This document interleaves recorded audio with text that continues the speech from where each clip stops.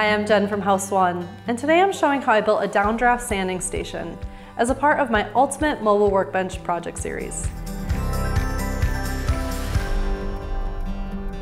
In part 1 of this video, I show how I created the shell of a 4x8 mobile workbench. In today's video, I'm showing how I added a built-in sanding station that has a cap to create more workspace when not in use. In the previous video, I installed a basic dust collection system inside my mobile workbench. And now above it, I'm installing a box with pegboard on top to allow sawdust to filter down and into an opening below, where I'll attach a hose to my shop vac. To get started, I first marked the cutout on my work surface. Next, I set the depth of my circular saw blade and used a straight edge to guide my saw along the lines. I used a plunge cut to cut the back line and a handsaw to finish the cut at the corners.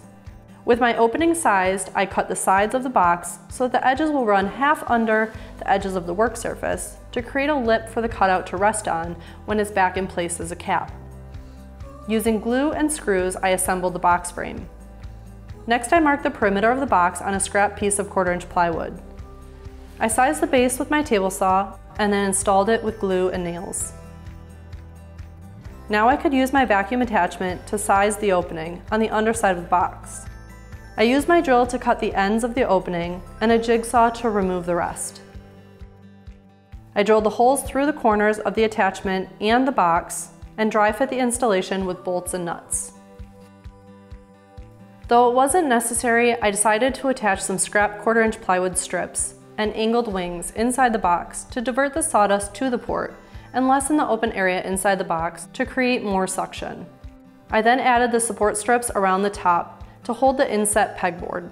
I then sealed all of my joints with caulk, including the hole around the underside of the box, before permanently securing the back port. When sizing the pegboard, you want a tight fit so that the air doesn't leak out around the edges, but removable in case you lose suction or need to clean out the box. I made a few trims with my table saw and then dry fit the pegboard in place.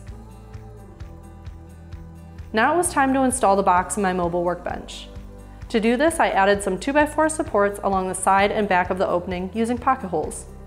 I prepped the inside edges of the box with pilot holes and screws, and then positioned the box and sunk the screws into the supports and sidewall. Unfortunately, my hinge was hitting the box, so I had to remove the door to move the hinge down. While the doors were off, I attached the fittings to accept my vac hose and tested out the suction. So this is sanding with the vacuum off. You can see the perimeter of sawdust. And this is sanding with the vacuum turned on, which produced almost no sawdust.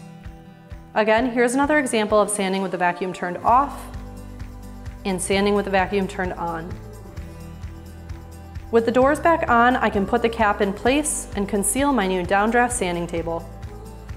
To see the other customizations that I made to this workbench, including the power tool storage, easy DIY drawers, dust collection, and clamp rack, visit the House One channel on thisoldhouse.com. I'm Jenn Largesse, thanks for watching, and I'll see you next time.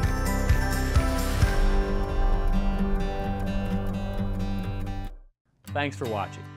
This Old House has got a video for just about every home improvement project, so be sure to check out the others. And if you'd like what you see, click on the subscribe button to make sure that you get our newest videos right in your feed.